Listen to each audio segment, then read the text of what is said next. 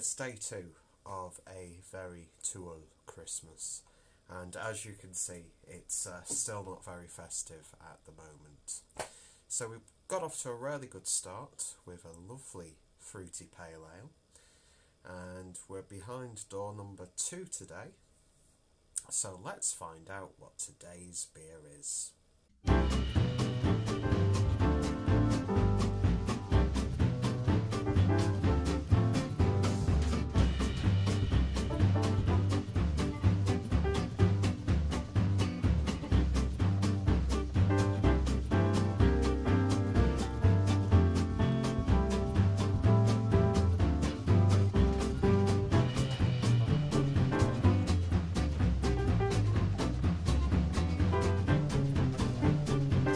So indeed, it is the Tsjoe Goes to Hollywood, which is a Go style beer, brewed with oranges, I believe. Let me just get this description on the back. Tsjoe got starstruck. This is how he went to Hollywood. Salty sour like Goes, brewed with the best fruits California can offer, best consumed on warm summer days. And best before date on this one is the 3rd of the 5th, 2020. So, let's see. Goes brewed with oranges. Now, this is a beer that I've already had, so not going to be spending too much time on this review today. The link to the original review will be down below. But, yeah, I think this is actually one of my first, if not the first, Tsjoe beer that I actually reviewed on the channel. A couple of years ago now, when I was living in Germany, and picked up from the wonderful shop that is Beretta, which I very much look forward to visiting next time I am in Regensburg. And I remember being absolutely blown away by this, because I'd not really had too many Go style beers at that point. It's amazing how far I've come in such a short amount of time.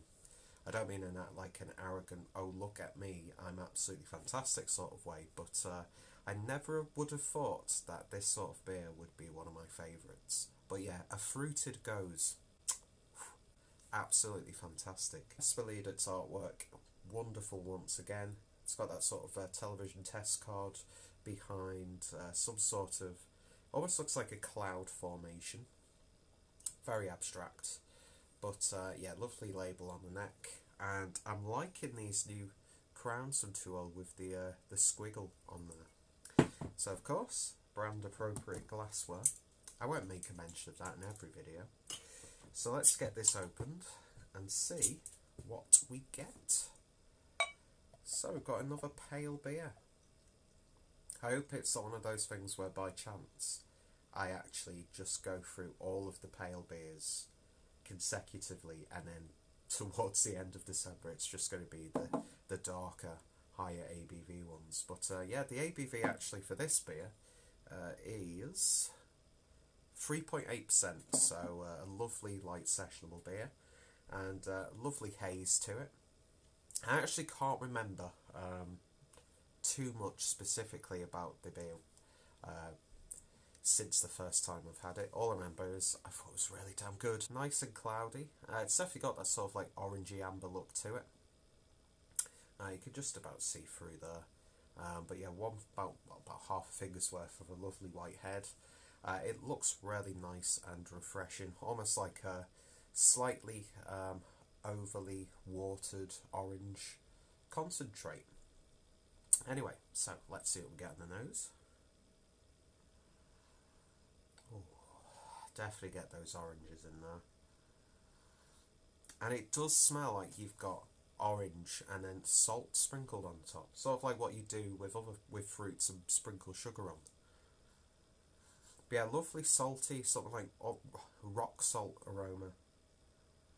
But yeah, it complements the orange beautifully.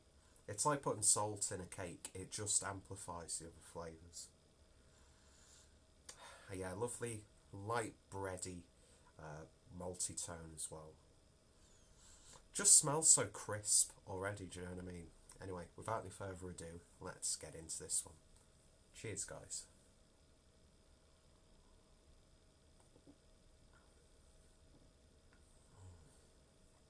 That's good. That is really good. As I said, compared to the first time I had it, I wouldn't really be able to go head to head because I didn't have the foresight to revisit that review. Can't speak today, and I can't even use proper words in those sentences. It's got a rarely bold flavour for such a low ABV, and that's in the body as well. It is crisp, but you wouldn't think you're drinking a 3.8, was it a 3.2? Yeah, 3.8. You would not think you were drinking just a 3.8% beer. And yeah, the orange flavour is just so spot on. And you get this light saltiness in the background. Lovely sweet mild aftertaste as well. Almost has like the sort of very subtle flavour of like candied orange peel or like little candied orange segments. But yeah, perfect. This is like, give me a keg of this next summer and I'll be a happy chappy indeed. But I suppose orange is a fairly common flavour in Christmas cuisine. So I think this will probably pair well with a nice Christmas pudding if you're into Christmas puddings. I personally find them to be the most bland of puddings, but that's just me. Yeah, it's got a very subtle spiciness as well to it. So it's not just orange and salt. There's actually some nice subtle complexities to it. But it's not too puckering. So if you wanted to get into these sorts of beers, I definitely think the inclusion of orange in there makes it a little bit more accessible. But even if you're a massive fan of the style, this is an absolutely wonderful example. And nice sort of like lemon sherbet flavour going on there as well. So yeah, 2 out of 2. Both have been great beers. For me personally, I would give this probably a 9 out of 10.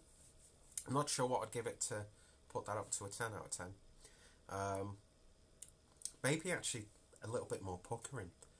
I want a little bit more tartness to it. Do you know what I mean?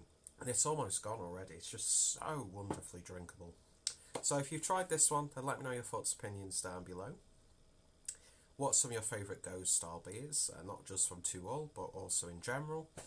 If you want to hear what my initial thoughts were regarding this beer, the link will be included down below. Check out my Tsjoe playlist. Check out the Tsjoe Christmas playlist, which I'm obviously in the middle of creating.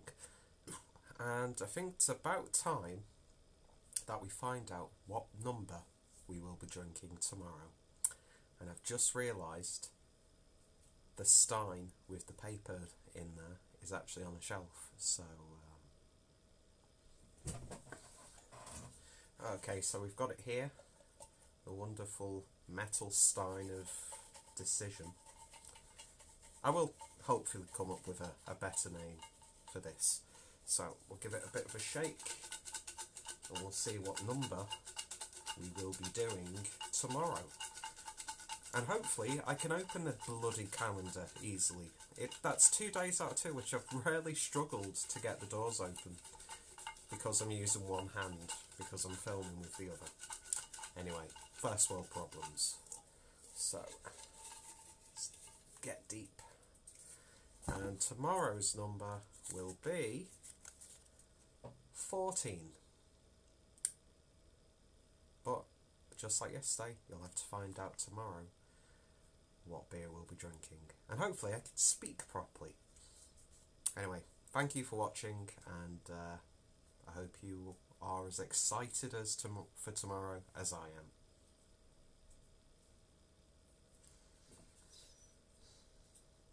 I'm so lonely.